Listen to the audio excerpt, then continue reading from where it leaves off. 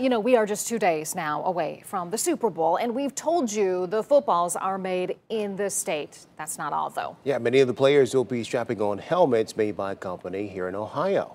And this News 5 original Meg Shaw gives us an inside look as a part of her Buckeye Built series. Yeah, good morning, guys. Yeah, the game of football has changed over and over again.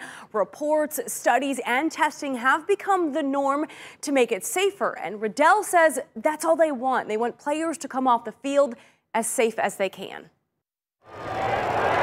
The hits are harder and stronger.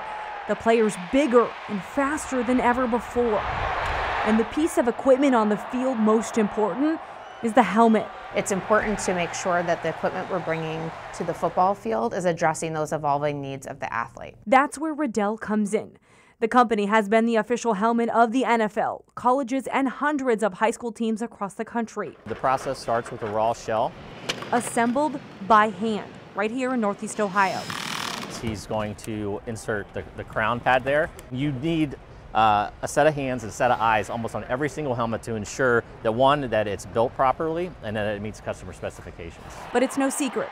Helmets and player safety have been under fire for the last decade, with Riddell caught in the middle. There's a lot of good work being done at Riddell as well as through our partners that are helping us improve football helmet technology. Aaron Griffin, the vice president of Riddell's marketing, says now more than ever their company is utilizing data, looking at the impact to a player's head, working to limit injuries. So we make features in our protective systems and our helmets that address the type of impacts players see on field, all informed by data that we collect from the field as well as the laboratory. Like their flex system. This piece here will flex on impact and absorb energy. At the end of the day, Griffin says it's about being safe. There is a considerable amount of technology and innovation and emphasis being placed on improving it.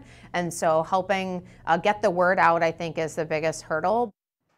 All right, so that flex technology that you saw there in the video where they press the helmet in the front, that rolled out a few years ago. Well, now their new helmet is considered one of the safest on the market, and this is a look at it. This is their 3D diamond technology. And I'm going to zoom in to this helmet here. This is a 3D look at the helmet. You see how it's kind of holy here? These are called lattices, and they say by using this 3D technology inside the helmet for these liners, they're actually able to tune these lattice structures and manage the amount of impact around a player's head for different players in different positions. That is really important. So you're actually going to see a lot of these helmets on the field on Sunday for the big Super Bowl game. Katie. Meg Shaw truly giving us an inside look.